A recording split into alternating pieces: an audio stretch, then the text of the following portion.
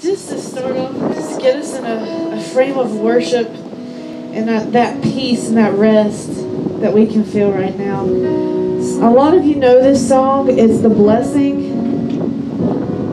Elevation does it. Carrie Joe, Cody Carnes.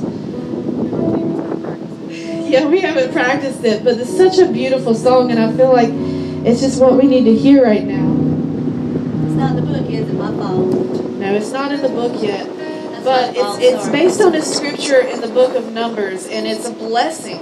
And this is what we want to declare over you and declare over anyone who's watching this from the book of Numbers, that it's talking about the Lord blessing you and keeping you, that His face would shine upon you and be gracious to you, that the Lord would turn His face toward you and give you peace. And this song is declaring that blessing upon you and your family and your children and their children and their children and the generations to come. In your coming and in your going, in the morning, in the evening, it's declaring a blessing over you. So if you know this song, just sing along with us. We've never done it before, but I feel like this is the Father's heart right now. That as people are coming together during this virus and this pandemic, that the Lord is turning people's hearts back to Him, and that He's turning His face to them, and that this is the blessing that the Father speaks over us, to bless us and keep us and shine His face on us and give us peace.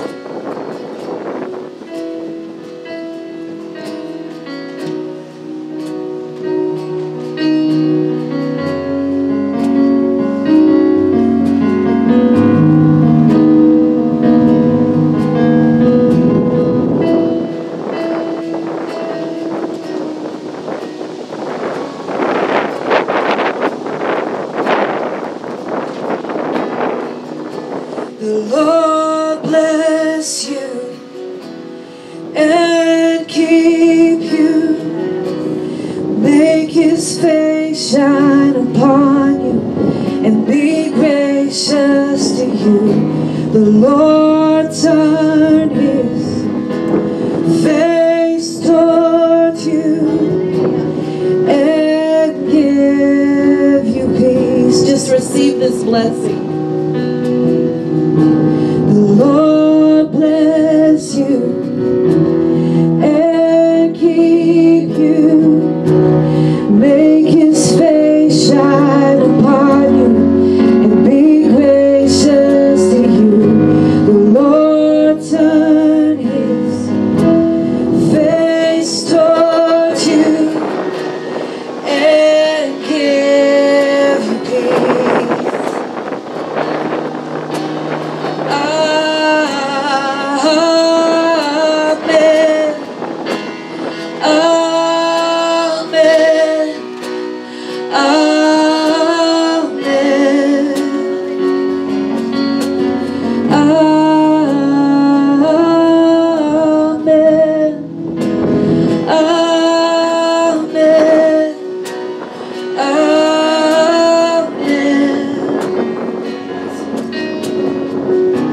The Lord bless you and keep you.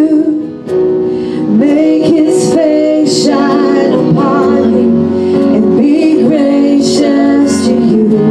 The Lord turn His face toward you and give you peace. Amen.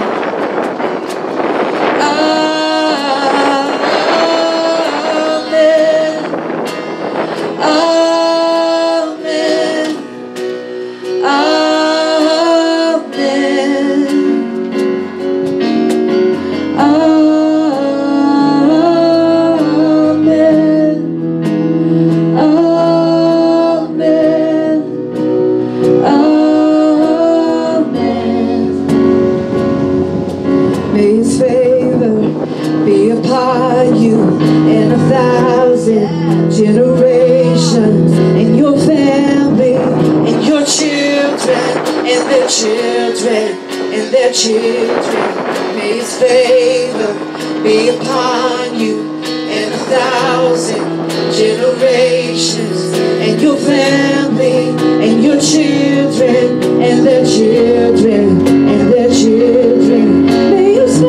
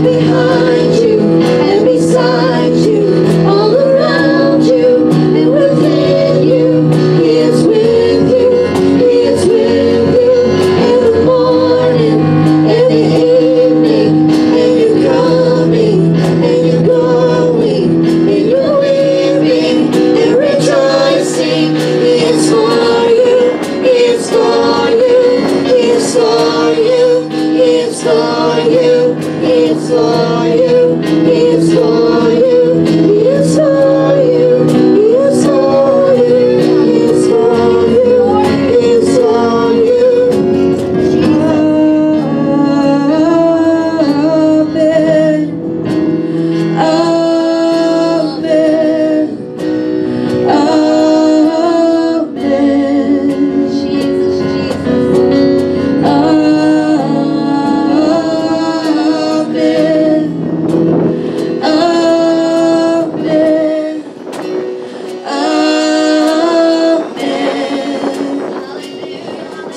This is the Father's heart towards you, to bless you and keep you. It says in the Psalms that the Lord blesses His people with peace.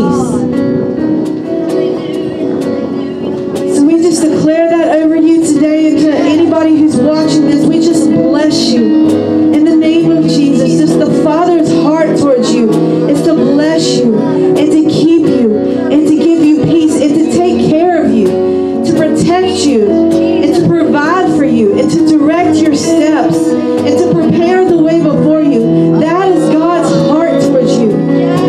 He's not mad at you. He's not angry with you. He wants to bless you.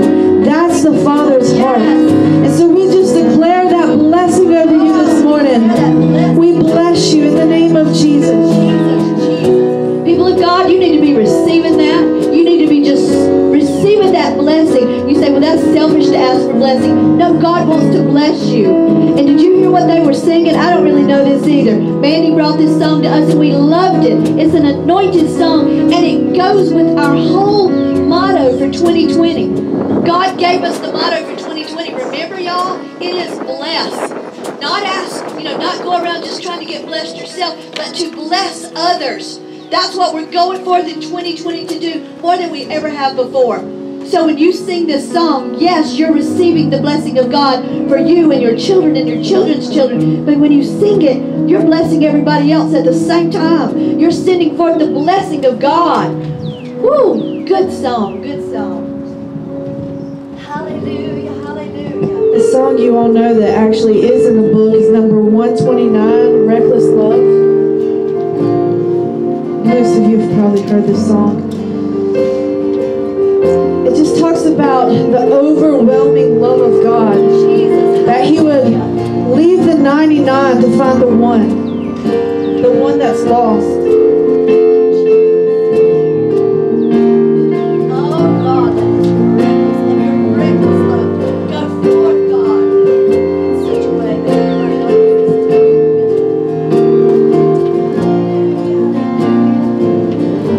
Before I spoke a word, you were singing over me.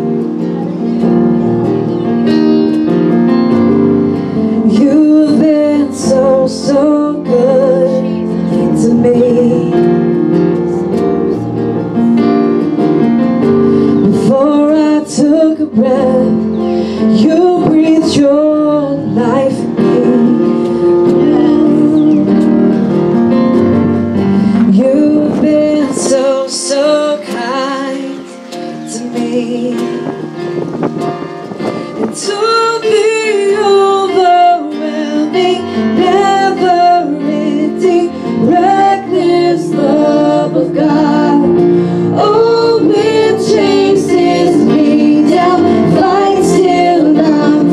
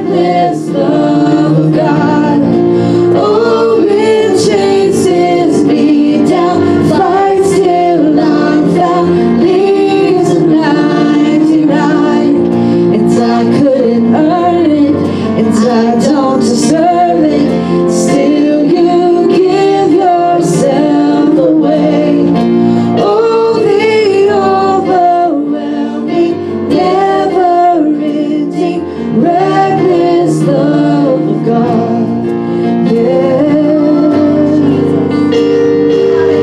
It's your love, Lord, that pulls us in. It's your love, your love.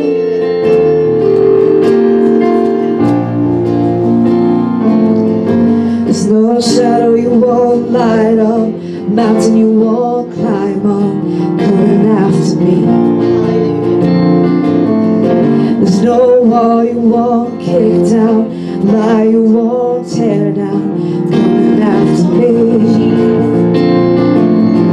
There's no shadow you won't light up, mountain you won't climb up, coming after me. There's no wall you won't kick down, lie you won't tear down, coming after me. There's no shadow you won't light up, mountain you won't climb up, coming after me. There's no wall you won't kick down, lie you won't tear down, coming after me. It's all the overwhelming, never-ending, reckless love of God. Oh, it chases me down, fights till I'm found, leaves the 99, and I couldn't earn it, I don't deserve it, still you give yourself away. Oh, the overwhelming, never-ending, reckless love of God. I couldn't earn it, I don't deserve it, still you give yourself away. Oh, the overwhelming, never-ending, reckless love of God. Hallelujah, Jesus. Just receive His love for you. Whatever it is you're struggling with right now, whether it's mental or it's something physical or it's your finances, just let Him wrap His arms around you. Just receive His love for you this morning. That love and that peace and that assurance that we have a good Father who's going to take care of us if we seek Him first. Just receive that love this morning. God, praise you, Lord. Jesus, yes. Oh, God. Sing what you feel, Chels. Hallelujah. Come on, people of God. We've been apart so long. Let's get in here and give Him everything we've got. If I've learned anything through this pandemic, it's that I'm not going to waste a thing.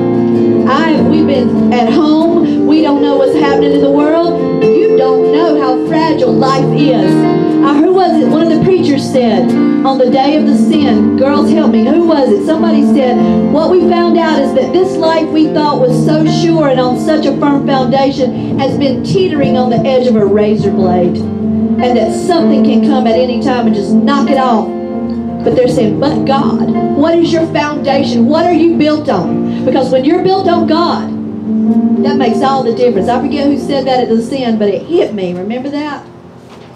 So let's give Him everything. It's no holds barred for me. If y'all see me go running around this tent, it's because I don't care what He tells me to do. I'm doing it. He's worth it all. Sing it, sister.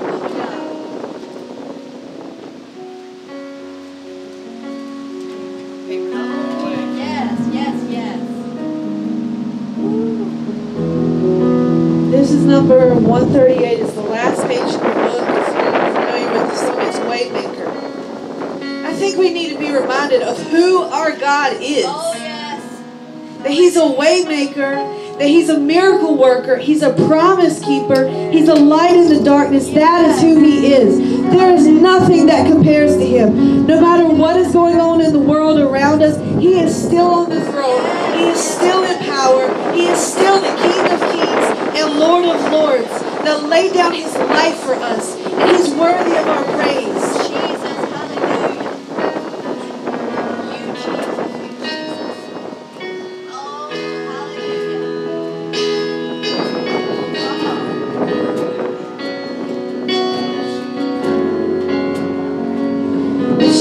worship Him for who He is. Hallelujah. Jesus, you are the way. We give you all the glory. Oh, Jesus, Jesus, Lord. You are here, moving in our midst. I worship you. Oh, God. I worship you. Jesus, Jesus, Jesus. You are here, working in this place. I worship you. I worship you. Waymaker, miracle worker, promise keeper, light in the darkness. My God, that is who you are. Waymaker, miracle worker, promise keeper, light in the darkness. My God, that is who you are.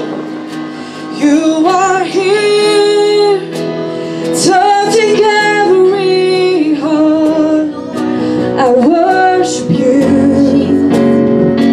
I worship you. You are here, healing every heart. I worship you. I worship you. You are here, turning lives around. I worship you. I worship you. You are here, mending every heart. I worship you. I worship you, because this is who He is. Waymaker, miracle worker, promise keeper, light in the darkness. My God, that is who you are. Come on, open up your mouths and declare, that's who He is. Waymaker, miracle worker, promise keeper, light in the darkness. My God, that is who you are. That is who. That is who you are. That is who you are. Oh, that is who you are. That is who you are. Oh, that's who He is. That is who you are. That is who you are. That is who you are. That is who you are. Even when I don't see it, you're working. Even when I don't feel it, you're working. You never stop. You never stop working. You never stop. You never stop working. Even when I don't see it, you're working. Even when I don't feel it, you're working. You never stop. You never stop working. You never stop. You never stop working. Even when I don't see it, you're working. Even when I don't feel it, you're working. You never stop. You never stop working. You never stop. You never stop working. You never stop. You never stop working. You never stop. You never stop working. You never stop. You never stop working. You never stop. You never stop working. Waymaker, miracle worker, promise keeper, light in the darkness. My God, that is who you are. Waymaker, miracle worker, promise keeper, light in the darkness. My God, that is who you are. That is who. That is who you are. That is who you are. That is who you are. That is who you are. That is who you are. That is who you are. That is who you are. That is who you are. Even when, even when I don't see it, you're working. Even when I don't feel it, you're working. You never stop working. You never stop working. Even when I don't see it, you're working. Even when I don't feel it, you're working. You never stop working. You never stop working. I think we just need to open up our mouths and glorify Him for everything that He's done for us. We're still here. We're still standing. No matter what we've been through, we're still here. We're walking, we're moving, we're living, we're breathing. We're still here. We're alive. He got us out of bed this morning. He's fed us. He's clothed us. We have something to praise the Lord about this afternoon. We have something to be grateful for. This is who He is. He's a waymaker. He's a miracle worker. He's a promise keeper. He's a light in the darkness. No matter what we've been through, we are still here because of His goodness.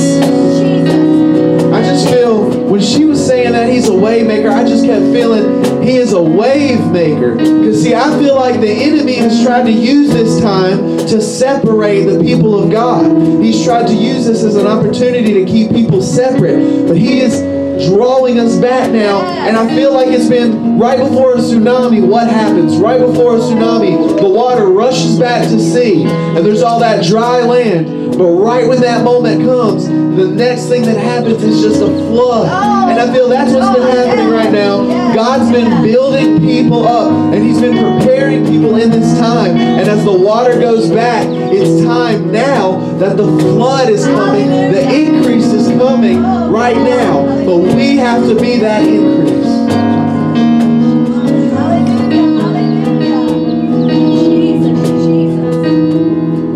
I feel like we just need to declare the victory this afternoon.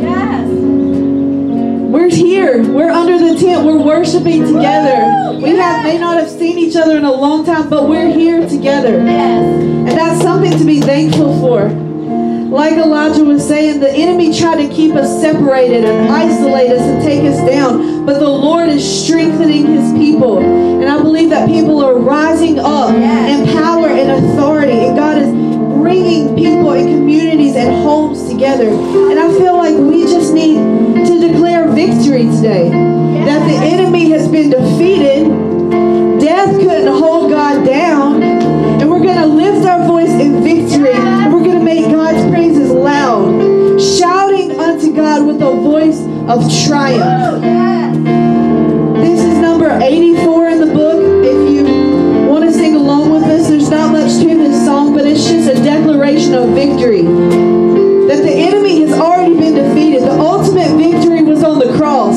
Jesus already won the ultimate victory, and the devil is under our feet. God said that He would make us the head and not the tail. That He's given us power to tread on serpents and scorpions. We have already won the ultimate victory by the cross. And we're just going to declare that today, that no matter what the enemy has brought our way, no matter how he's tried to shut us up or take us down or isolate us, that He's already been defeated at the cross. He's already lost. Jesus has already defeated death. And that's what we're going to declare with this song, that we are victorious because Jesus already won the victory.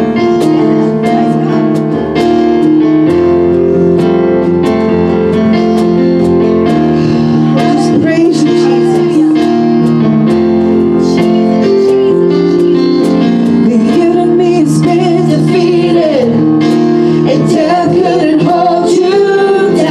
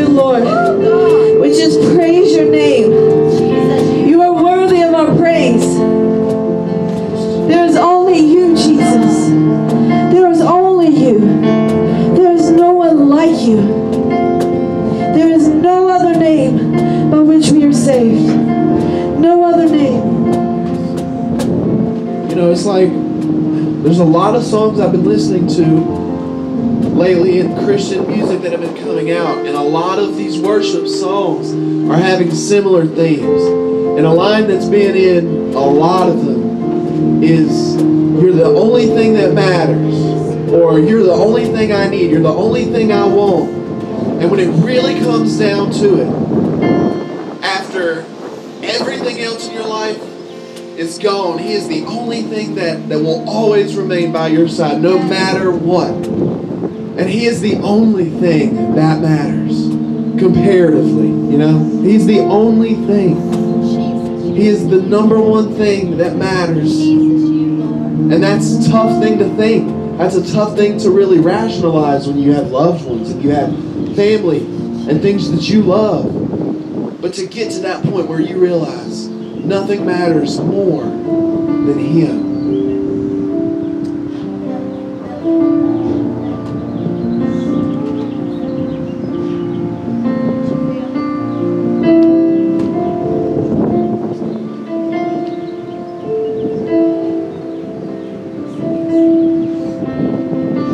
This song that she's playing is actually a Brazilian song. But the English part, it just says His name, Yeshua. Yeshua, His name in Hebrew as best as we know. It's just saying His name.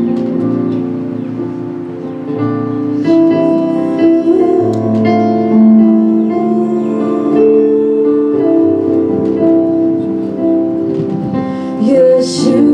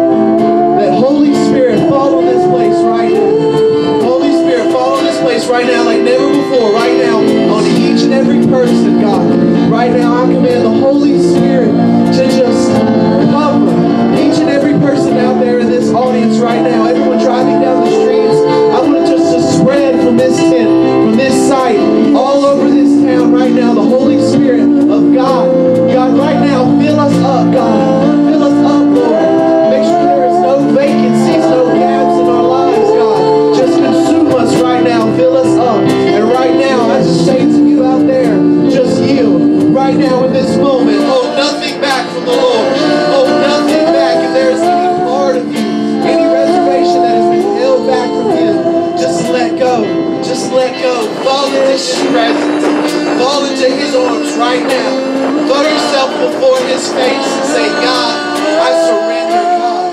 Fill me, God. Fill me. Fill this place with your Spirit, God.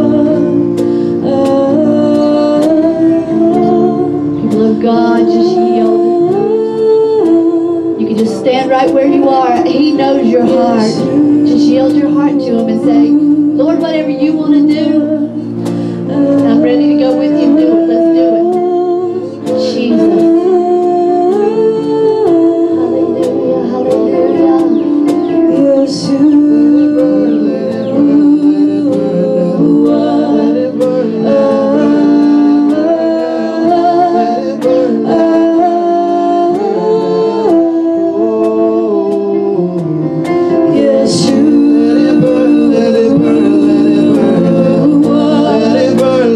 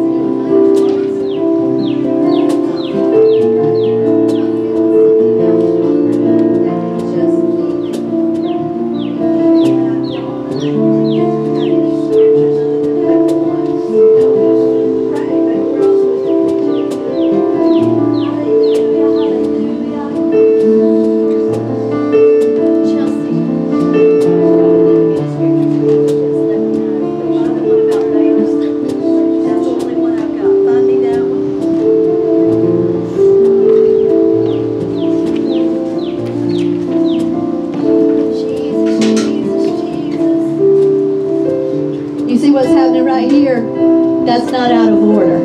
If at any time you feel to come up here, fall down and pray, or fall down where you are and pray, or walk around the tent and pray, that's all right. Do that. Follow the Holy Ghost. You're not chained to that seat. What an old tradition of man that you got to be come to church chained to that seat, and one person gets up and speaks these words over you, and then you go home. That's tradition of man. I just told them, I said, I've got this wonderful sermon in that podium right there, and it's all about a mother's heart and how God uses that in all of us, men and women alike.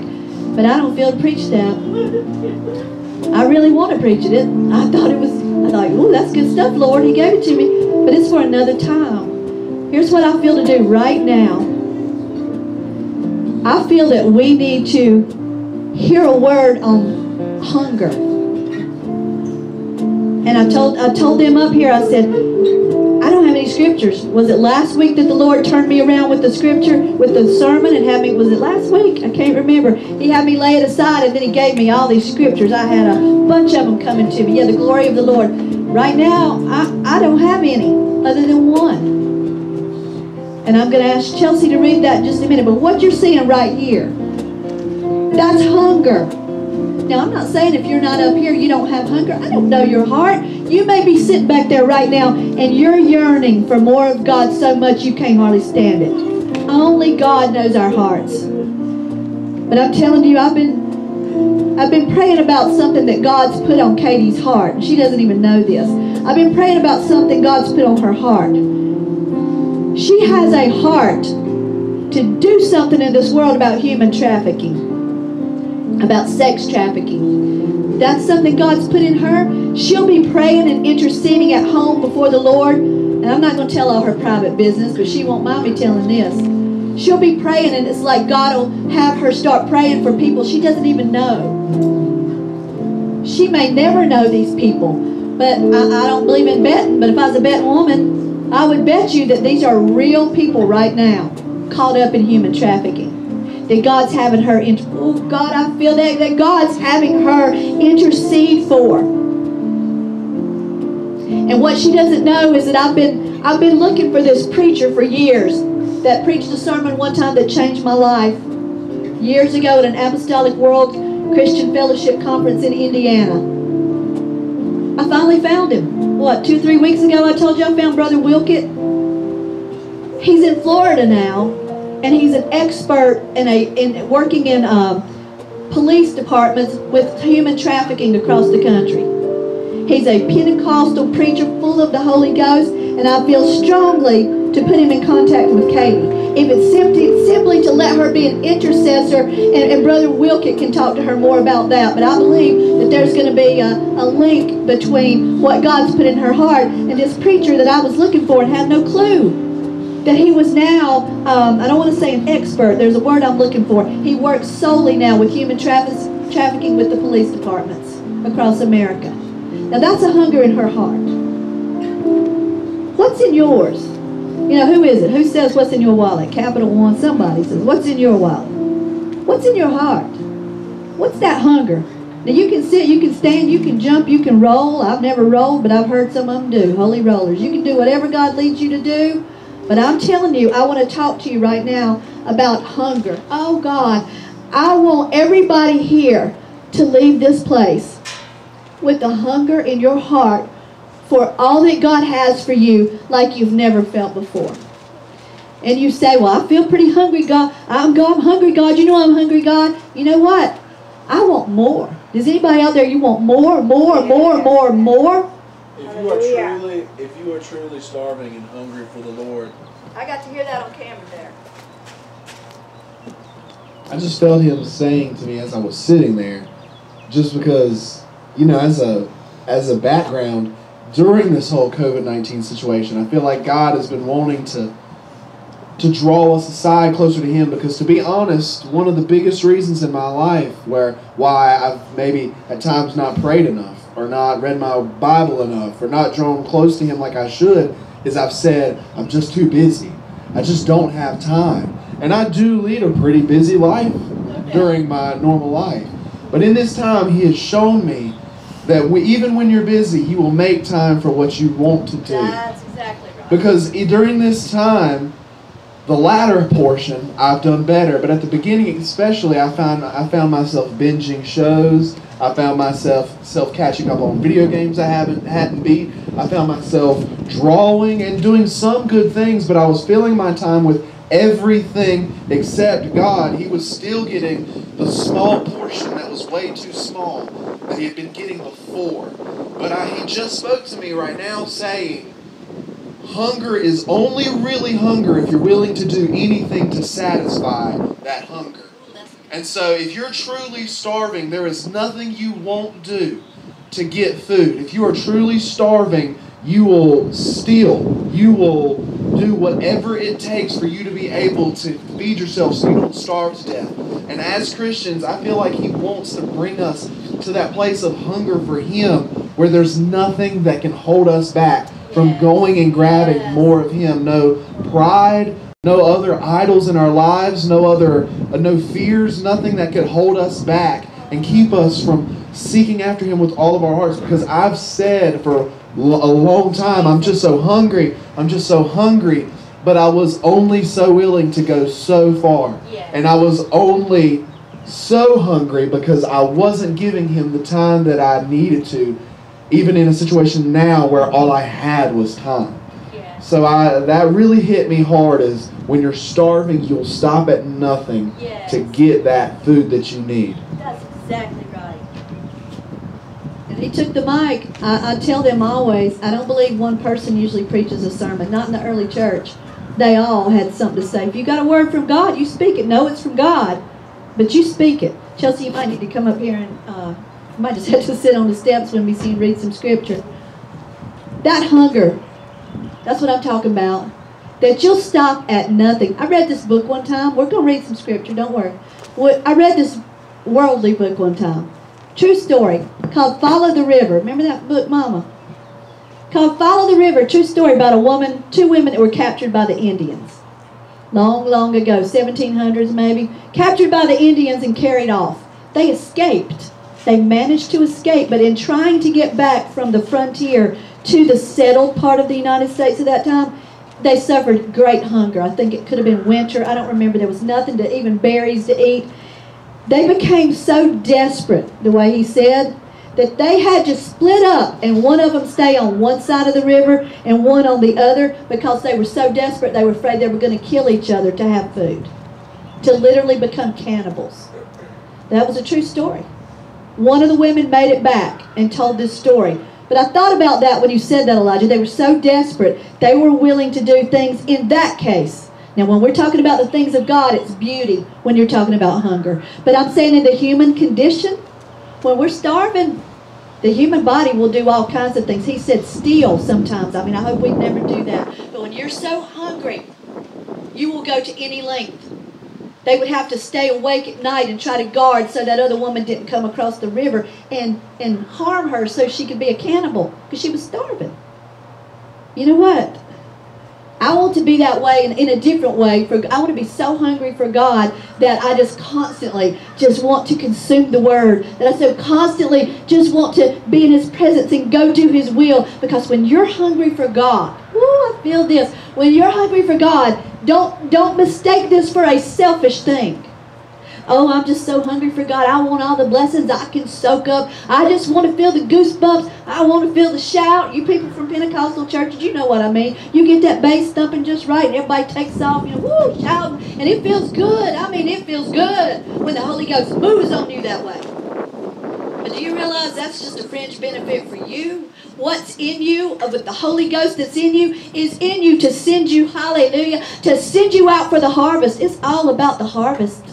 It's all about the souls out there that need God. And when you have Him moving so powerfully in you, that hunger is going to drive you out there to the world to share Him with everybody else. Now, we've been counting up to Pentecost. We had Passover. Seems like more of the world than ever celebrated Passover this year, because it was almost a real Passover. We were quarantined. We were inside like the original Jews that were in Egypt and getting ready to come out. We had a Passover, similar to that. Not quite on that scale, but similar, a type and a shadow of it. Well, we're getting ready to have a Pentecost. When the Jews start, when they leave Passover, and they start counting those 50 days to Pentecost, they count up. They don't count it down. They count it up because it's a progression as you go up toward Pentecost. And Chelsea's going to read some scriptures. That one, did you find that one I was talking about? I also want to read in Acts chapter 1. Go ahead and get that one ready. I didn't know I was going to Acts so soon, but we are. When you were talking about the ancient Jews and they were counting up to Pentecost, it was all about the harvest. I keep saying that I'm a broken record, but it's all about the harvest. Katie, don't you give up with that. This yearning you have in you to do something about human trafficking, that's about the harvest. That's all about the harvest, because those girls need to be set free and delivered and know the goodness of God from where man has taken advantage of them. What's in your heart? What kind of hunger is in your heart? I can guarantee you whatever hunger is in your heart, if it's of God, it's all about the harvest. Because when they celebrated Passover, it was all about the barley harvest. I've taught this nearly every week for a month or two now. It was about the barley harvest. Right after Passover, the first Sabbath in Passover, the next day was the Feast of First Fruits, and you brought the barley harvest. And it was the raw barley. It wasn't processed in any way. It was right out of the fields. You brought the first fruits to give to God.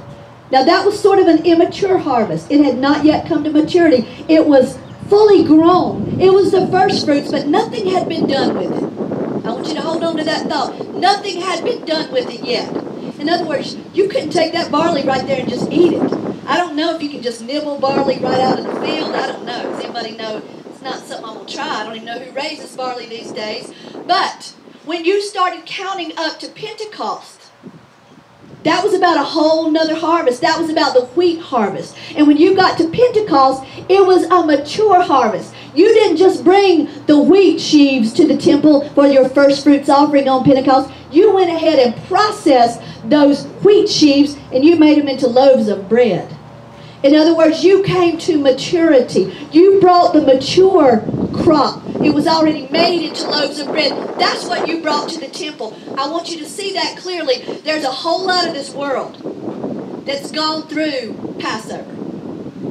The blood of Jesus has been applied. They've come out of sin. They've left Egypt like the Feast of Unleavened Bread. They've become a new creature in Christ through the Feast of First Fruits. But then they stopped. But there's a Pentecost. God, there's a Pentecost waiting. There's a Pentecost. The Jews never stopped at Passover.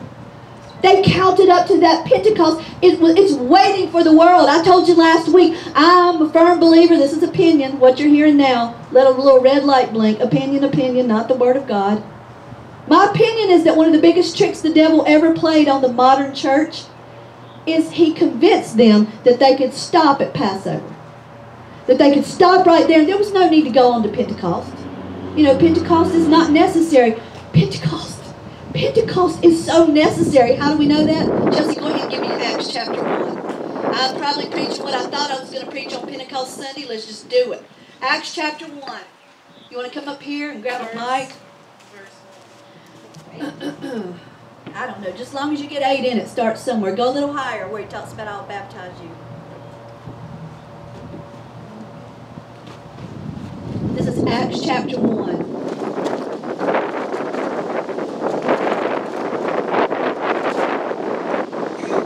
Acts chapter 1, verse 4. And being assembled together with them, commanded them that they should not depart from Jerusalem, but wait for the promise of the Father, which ye have heard of me. For John truly baptized with water, but ye shall be baptized with the Holy Ghost not many days hence. Down to verse 8. But ye shall receive power after that the Holy Ghost is come upon you. And ye shall be witnesses unto me, both in Jerusalem and in all Judea and in Samaria and unto the uttermost part of the earth. Yes.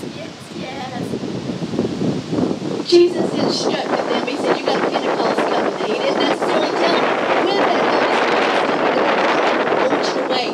I want you to wait. Don't you go out yet. And these are people that had been going out and healing the sick and casting out devils and doing all this stuff while he was with them. But then he told them, he said, I want you to wait until you be endued with power. Oh God. He said, I am going to baptize you with the Holy Ghost. There are other scriptures I could go back and quote to you as we talk about this counting up to Pentecost, which, by the way, Pentecost Sunday is May 31st. I am so excited already about that day because I can feel this building. He knew what they needed. He knew they needed power.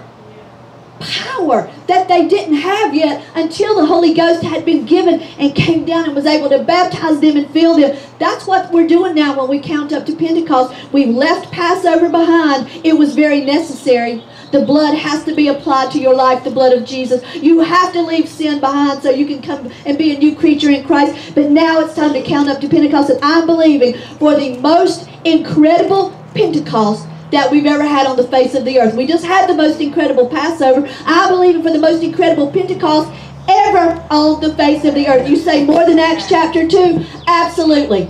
You had 120 people in the upper room that day. 120 people. We could get 120 people under this tent alone right here. You could get a few hundred more if you had them bring chairs all out there in the yard. And I'm not talking about bringing them here. I'm giving you an idea of how many people were in that upper room. Megan had mentioned a week or two ago, there's somewhere in either history or I don't know if it's actually in the Bible where it talks about when Jesus was getting ready to ascend. Remember, after he resurrected, he was back on earth for 40 days. Then he ascended. Then there were 10 days before the Holy Ghost was poured out. That adds up to 50, counting up 50 days to Pentecost. But when Jesus was ready to ascend, there's some account that says there were about 500 people with him that he gave the word to and told them what to do. So 500 people heard the Master give his word of what they needed to do. But how many were in the upper room? 120. What does that tell you? Go ahead, Megan, and say it. What's William McDowell say? How many was that? 500 minus 120. 380 people obviously had something they thought was more important to do. Because only 120 of those people were waiting when Jesus said, I want you to go wait and tarry. He didn't tell them how long it was going to be. Oh, God, what kind of hunger? What hunger's in your heart? Not what's in your wallet, what's in your heart? What kind of hunger? Because when he told them, I shouldn't have worn this long dress, sorry, because I'm ready to, I only wore it because I wrote a newspaper column this week and said, I'm going to get something out of my closet I've never worn and I'm going to wear it on Mother's Day. And I gave my word I had to do it. But now I'm going to have to hike it up. But when you talk about this Pentecost thing, the kind of hunger they had in their heart was a hunger that said, whatever it takes. Now that's all really good when you're in a Holy Ghost service, woo, and they're shouting, the buns are flying, and bobby pins, and you feel the Holy Ghost, and you get that running spirit, waiting on you to run, Debbie. When we were doing some of those memes for the quarantine, every time somebody would do one of those little meme things or game things, Debbie was the one that was running. I'm ready to run with you, my sister, and when we get there, when that running spirit hits, it feels so good, and you think, when you're in the midst of that, I'll do anything, Lord. I'll do anything, Lord. Send me to Zimbabwe, Lord, and I'll go where you say go, Lord. Oh, you get the snot, no, Jesus, I'll do it, Lord. But you get back home, and there's a house to clean, and you got to go to work, and the kids need to be schooled, and you got things to do, and places to go, and video games to play, and what happens to that hunger then? What happened to that hunger that you felt? Alan and I have been quoting the scripture for the last few weeks. Not sure where it is, I confess to you. The one that says that the human condition is one that we look into the mirror and we see what manner of people we are, and then we turn away and forget. You know the scripture I'm talking about. You look and you see your image in a glass, and then suddenly you turn away and you forget what you saw there. You forgot what you saw. You forgot who you are. You forgot the problems with you and the purpose in you. Ooh, did you hear that? You forgot the problems in you that you need to work on by the Holy Ghost, but you also forget the purpose that's in you. God's put a hunger. I don't care how old you are. God's got a hunger in you. My mama, she just thrilled me with her testimony when we first got here. I don't know if y'all heard her. She was sitting on go. She's like, I forget how you said it, Mama, but it was how her loins are girded and she's ready to go. Now, she looks really, really young. I'm not going to tell you how old my mama is, but my mama is full of fire. And some people would tell her, Judy, you deserve to retire. You know, you've worked hard all your life. Look at all the jobs you worked at the school, being a teacher and working up at the church as a secretary. You deserve to just have your golden years, be beautiful and retired. You know what my mama's going to do? She's girded up her, oh God, my mama's girded up her loins and she's ready to go do the work of the Lord. What's in your heart? Because I'm asking God today, I've been asking Him since this morning. I had no idea I was going to preach this till just a few minutes ago. But I've been asking Him all day, God, increase my hunger. Increase the hunger I have for you. I want more. Did I say I want more of God? Well, I do, but that's not what I said. I said I want more hunger for God. I want to be hungry. Chelsea, read me that other one you have. Y'all say it, sister. Do it. As she was talking, I was thinking a lot about 1 Peter chapter 2, where it says that as newborn babes, we desire the sincere milk of the word, that we can grow and that we can, if we've tasted of the Lord's goodness. And I think we're at that point where the Lord wants to move His church beyond just milk. He wants to move His church to the meat of the word. That, you know, milk may be enough to keep you alive. It may be enough to just survive and just get by. But it's not enough to fill you with strength. It's not enough to fill you with power. And I think God is wanting to get His church past the point of just drinking milk like a newborn. But He is wanting to get His church to rise up in the power and authority that has already been given them by the meat of the word. And to rise up in strength and maturity. And He said in Matthew chapter 5, in Matthew chapter 5 verse 6, it says, "Blessed are they which do hunger and thirst after righteousness, for they shall be filled." Oh God! If you ask for God just to make you hungrier and hungrier, guess what? He will. And then He's going to fill you. That's a promise right there. If you hunger and thirst after righteousness, He's going to make sure that you are filled. He is going to increase that hunger in you. And you say, well, when does it get to a point that it's too much? I think I heard Lou Engle say, maybe this morning, something about there was a preacher. It was either Charles Finney or Charles Spurgeon. I get the two of them mixed up. It was one of the Charleses, where he said, at one point he had to just say, no more right now, Lord. It was just so much, the hunger that God had put in him. He was like, no more right now, God, because I don't think I can take it. I want to get to that point. And I'm not just saying that because I'm under this anointing we felt in this tent. I want you all to join with me and say, God, give us that kind of hunger.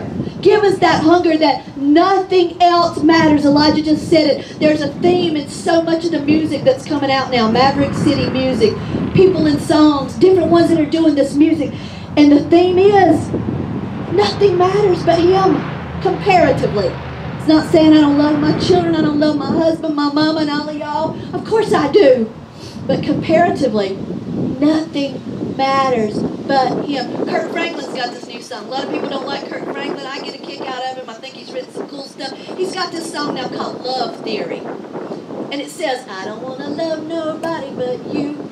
I don't want to love nobody but you. I don't want to love nobody but you. I've been singing that around my house. I've been praising God. That doesn't mean I don't love everybody else. But comparatively speaking, we should love Him so much that everything else pales in comparison. I tell my husband, I said, I pray for you. I pray for him daily that he will love God way more than he loves me. I want my children to love God way more than they love me. I want us all to love God more than we love anything else that's in this life. Because we need to be hungry. Acts chapter 1, He told him, I want you to wait. I'm going to endue you with power. I'm going to baptize you with the Holy Ghost. And the other scriptures that talk about Jesus as the Holy Ghost baptizer say He will baptize you with the Holy Ghost and with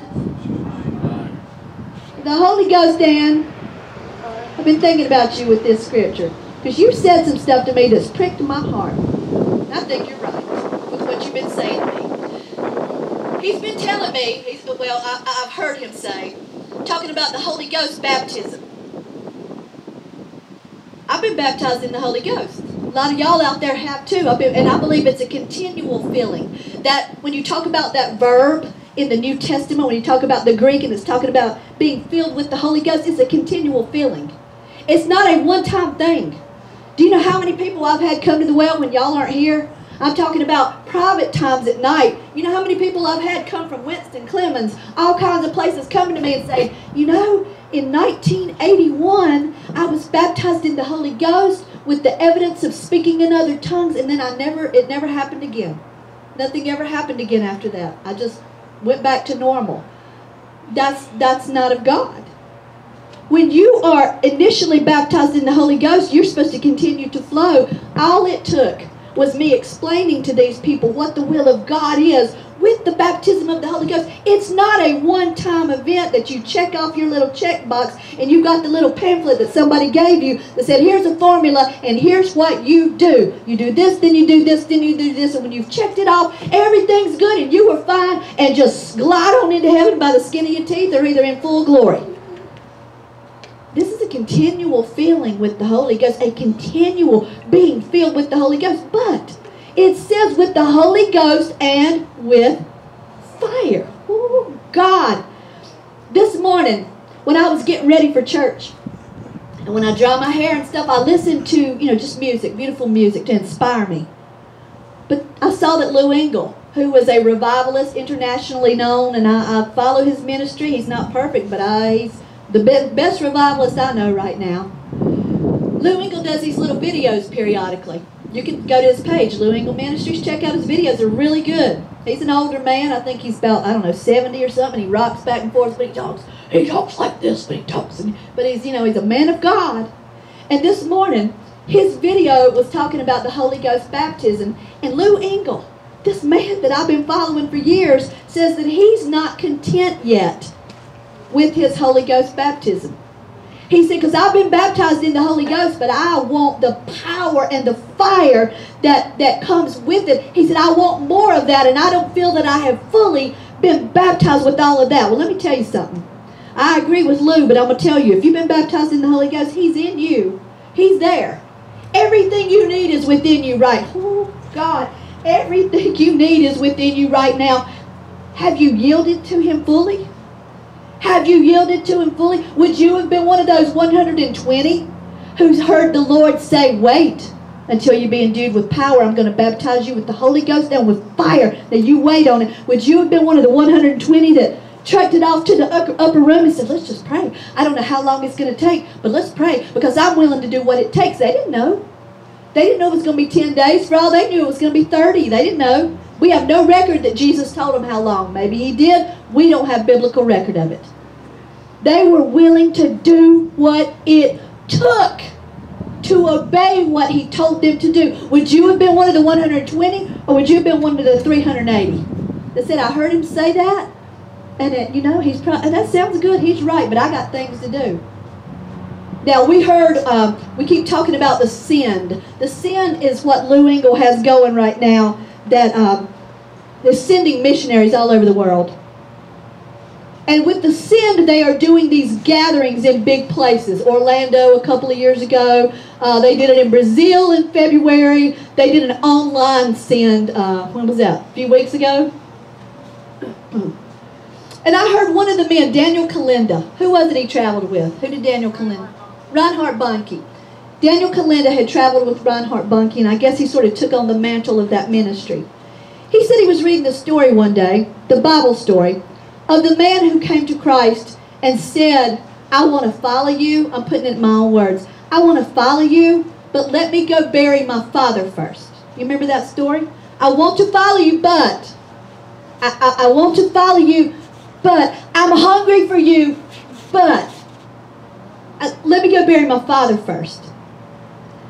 And Daniel Kalinda said when he would hear that story, he would think, well, that's a reasonable request, really, to let the man bury his dead father. How do you remember exactly how Daniel Kalinda said it? The Lord spoke to him. The Lord spoke to Daniel Kalinda. Tell the story also. Come here, Elijah. Tell the story. Yes, he'll tell it better than me. I don't know about that. Yeah, you will. But I love this story, and I've shown it on youth nights. Go ahead and preach, Elijah. I've shown it at youth nights many times because I resonate with that. He says, but Lord, let bury my father, and you would think, well, that's kind of a sucky thing for God to be like, well, you can't bury your dead father. But then Daniel Kalinda said he had a moment in prayer where he felt God say to him, how do you know his father was dead? How do you know his father was dead? And God was dealing with him to say that the story never says his father was dead. For all we know, this man was just saying, well, let me have this time with my father. And once my father has passed, I'll bury my father, and then I won't have anything in my way, so I'll come and I'll follow you. But the whole point was to say that that is what the devil will try to do in your life. He'll always try to say, okay, well, there's this that you need to worry about first. You know, and Daniel Kalinda says, when he tells the story, he says, you know, so oftentimes we think, well, let me get through high school, let me just sow my wild oats, let me get through high school, and then I'll graduate in my life to you. Well, let me get through college and get my degree and my career started, and then I can give my life to you. Oh, wait, but let me get married, and once I can get settled down with my wife, we'll really draw closer. Now we have kids, we got to worry about our kids and get our kids through school, and then I can answer the call that you put on my life. And it just keeps going and going. And well, now at that point, yeah, your kids are gone. Well, now let me bury my parents. Once my parents are gone, I really have more time and I can dedicate myself more to you. And he said that the devil is totally fine with you saying yes to God as long as you don't say yes today. Because the devil's okay with you saying tomorrow, because as long as you live a life where we're constantly saying, not today, but tomorrow I'll do this, the devil's going to hit you just as hard in your mind and in your life tomorrow to make you say tomorrow the next day and the next day. It's the exact same thing that people that say, I'm going to get in shape. I'm going to work harder at anything. It doesn't have to be that. I'm just going to work hard at really doing this, cleaning this house. I'm going to really do it. But as long as you keep saying, well, I'll do it tomorrow, until we can really nail ourselves down to say today, because in the Bible, right after that part of the story, he says, who can tell me the Bible verse where it says, do you remember what it says, where it says, today is the day of salvation? Oh, yeah. And everyone, he goes, who's heard that? And he quotes it, and he's like, today is the day of salvation. And everyone's like, oh, yeah. I would say me. Yeah, he's like, me. And he says, that's not what it says. It doesn't say that. He doesn't say today is the day of salvation. It says now is the day of salvation. Now, right now. And so that's the kind of, he says sometimes he thinks people preach this gospel that makes it seem just so wonderful and full of flowers and daisies, and it is wonderful. It's a beautiful thing. But he says sometimes he wishes he could put a barbed wire fence on the altar and say, how bad do you want it? How bad do you want your God that you're so willing? That you're so willing that you would crawl over that, being so willing to get to Him. I think about in the wars that we fought, in the wars where we have D-Day, you had soldiers. We had our soldiers that were willing for their country to crawl over barbed wire fences, to go through minefields, to just charge at the enemy, knowing that they were on the front lines, that they weren't coming home, but they were that willing to give their lives for their country. But yet we're not willing, Christians that know the God that we serve, are not willing to lay down the simple things. Our pride, and I'm speaking to myself, not willing to lay down our pride, not willing to lay down this person romantically that we're interested in, not willing to lay down our passion that we're spending too much time on when we're supposed to be dedicating ourselves to God. Because we put other things first, because we're more hungry for those things than we're hungry for God. But now is the day of salvation. Now, not tomorrow. Oh, you sure you don't want to? That's good. Oh, God, man. God. What's in your heart? What kind of hunger is in your heart? Because it's time for us to go on to the maturity of the harvest. The barley harvest is past. The wheat harvest, here it is. That's Pentecost. And I'm going to say this, and then I'm going to let you close out. If you want to give an altar call, whatever you want to do. I'm going to say that I'm not satisfied with the Holy Ghost baptism I have. Now, don't get me wrong. I'm satisfied with the Holy Ghost. I love Jesus. Woo! I want to be baptized with the Holy Ghost and power. Oh, with the Holy Ghost and on fire in such a way that my life will never be the same again. And I'll look back on all my other years and say, wow, that's a pale comparison to the power and fire He's got me moving in now, because that's what's going to bring in the harvest. That's what's going to go get it done in the harvest. Take it, Lord. There was something I was going to say before I came up and told that story. Hallelujah. And it was that there is something that has to happen to really have that hunger and to admit to that hunger. And it's humility.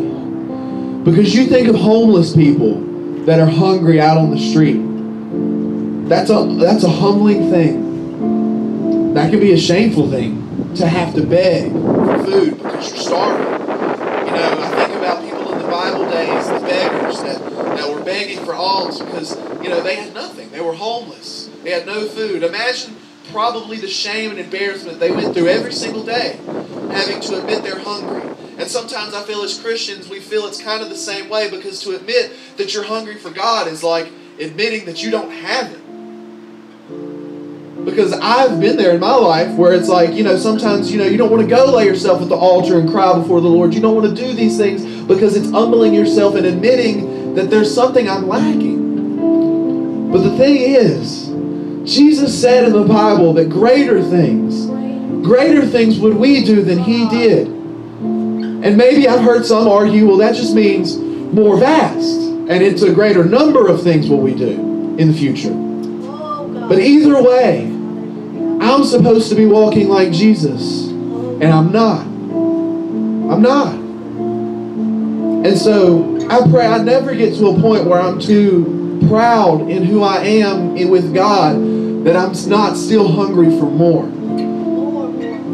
Christianity is not, you're not in the right business if you're in a business of complacency, because that's not what God has called us to. He's called us for so much more. He never wants us to get to that place where we're just totally comfortable, where we're just doing what we've been doing. I thought, there's been times in my life where I've thought, well, God, now I'm living my life for you. I'm living my life for you. I'm trying to do your will. I am seeking your face. I'm good. I can just chill for a while and focus on other things, but no. Never should we come to a place where we are not hungry and searching and longing for more of Him. And like she said, you know, sometimes you don't feel that hunger and you think, well, what's wrong with me? Because I just don't feel it. I just don't feel that hunger. Pray. Yes. Pray. Sometimes it's not even, don't even worry about praying for, well, God, give me more of you. Just give me more of you. Pray for more of that hunger, because when you have that hunger, it's like Daniel Kalinda said, if you really were that hungry for the face of Christ and to see what you want to see, it wouldn't matter if barbed wire fences were put in your path. You would climb over those, which would still be nothing, compared to what the King of Kings did for us on Calvary, laying down His life. So God, I pray right now in Jesus' name, God, I pray that you would stir up a hunger in these people, God. Stir up a passionate hunger in their hearts and in their desires, God, for more and more of you, God. God, help us to humble ourselves. Help me to humble myself. To say, God, I'm not there. I don't have it. And I need more. I need more of it. God, I'm not satisfied. I'm not satisfied with waking up and going to my 9 to 5. God, I'm not satisfied with my first place medals at Irish dance competitions. God, I'm not satisfied with the world. God, I'm not satisfied with anything that the world has to offer. God, I need more of you. I need more of you. I need more of you in everything I do. In everything we do, we should desire more of Him. When we go to the grocery store, more of Him. When we go to our jobs, more of Him. When we come to church, more of Him. God, more of you, God. Increase the hunger right now, God. I pray right now that you would prick the hearts of these people, God. Prick the hearts of this town. Prick the hearts of this county and this state and this nation and this world, God. I pray that you would just be raising up a generation of people that are going to be willing to climb over barbed wire fences, to just lay at your feet, and say, God, give me more. I want more. I want what you have for my life.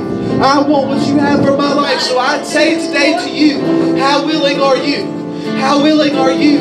What are you willing to lay down? I'm not saying He's asking you to lay down anything. But if He asked you to, would you be willing? Would you be willing? That's the story of Abraham and Isaac.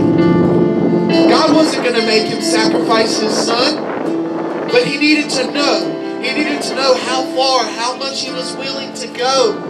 And how much he was willing to trust in God that He would provide when he needed it. And so I challenge each and every one of us this morning, when we depart, I want us to leave more hungry and more filled than when we came here this morning. I challenge each and every one of you to take the remainder of this service, however much longer we go, whether we sing, whatever, and just say to Him, God, I want more of you. I want more of you. And if there's anything that you're more hungry for in your life than Him right now, God, I pray you take it. God, I pray you take it from their lives. Take anything that would come before you that they would be more hungry for than you. And just say, God, I don't want that. It's not worth it. I want you. I want you, more of you, God.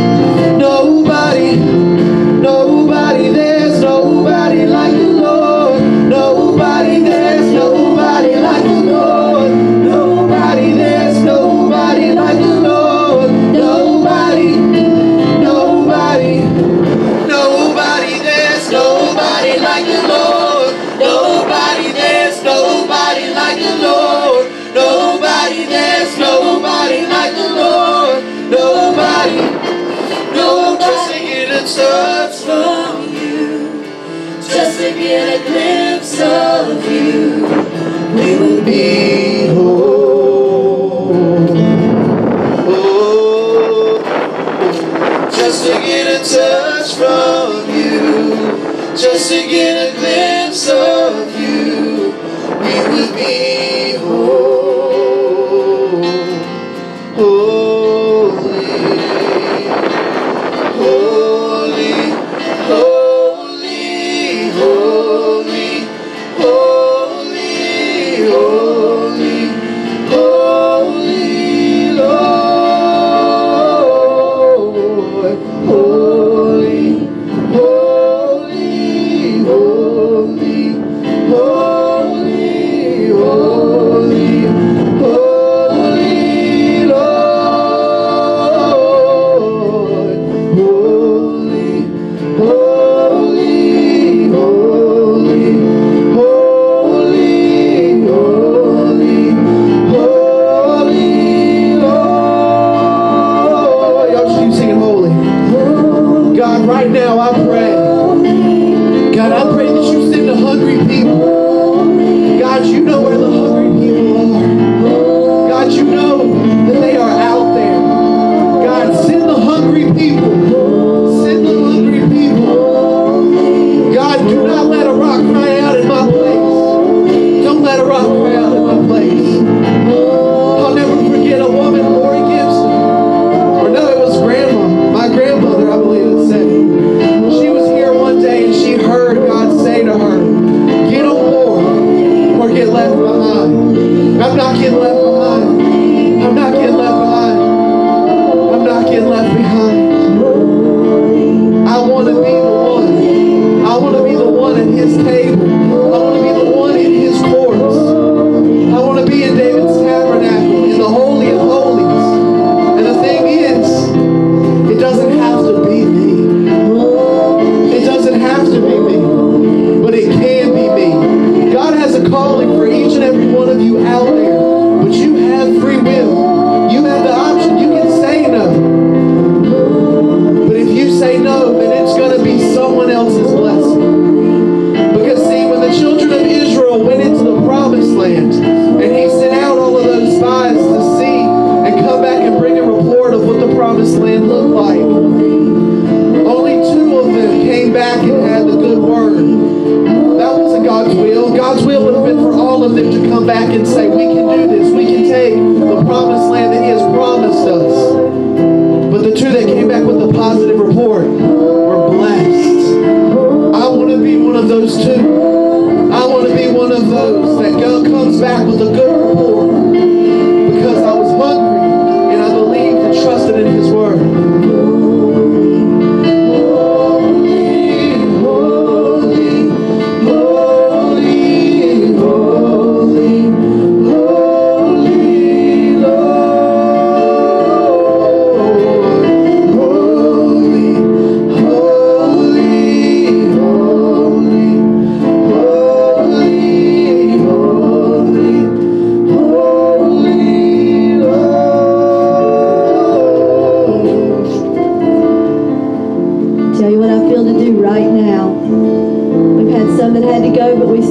Quite a few here. I want to pray over us all before we go.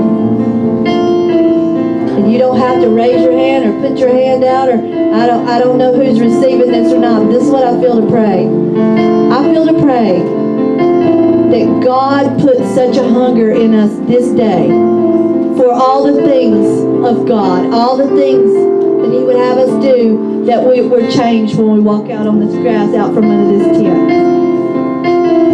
I've gone sometimes to eat at a place. I've gone to eat with people who already ate. And when I get there, I'm the only one hungry, and it's almost no fun. You know what I'm saying? You go to eat, and you're like, y'all aren't going to eat? I'm the only one? Oh, well, it takes away a little bit of the joy of it. I want all of us to be so hungry together for God that we are an unstoppable force in this world to go out to bring in the harvest. Oh, God. So, receive right now. In the name of Jesus, Lord, I ask you right now just to put a hunger in all of us, everybody on this stage, everybody on this carpet, everybody on the grass, everybody within the sound of my voice. Oh God, I pray for a hunger for you, Jesus. A hunger for the things of God. A hunger for the Holy Ghost to fully baptize us with fire and power. I ask you now, Lord, just to place that hunger like a fire. Oh, I feel that. Like a fire down in us, God. That when we leave, we'll never be the same again. Never, ever. And we'll go forth to bring in your harvest. Lord, send forth laborers into the harvest. And we volunteer, God. Send us. In the name of Jesus. Oh, thank you, Lord. Now, I don't know who was receptive or who was still saying, no, I'm not interested. I can't read that. That's you and the Lord. But I'm just asking you right now, if that was you that was hungry and you received that, I want you just to thank God, whether you speak it out loud or just in your heart. Thank God. Go ahead and thank God for it. Go ahead and thank God for that hunger that you just asked for. Go ahead and thank Him for it.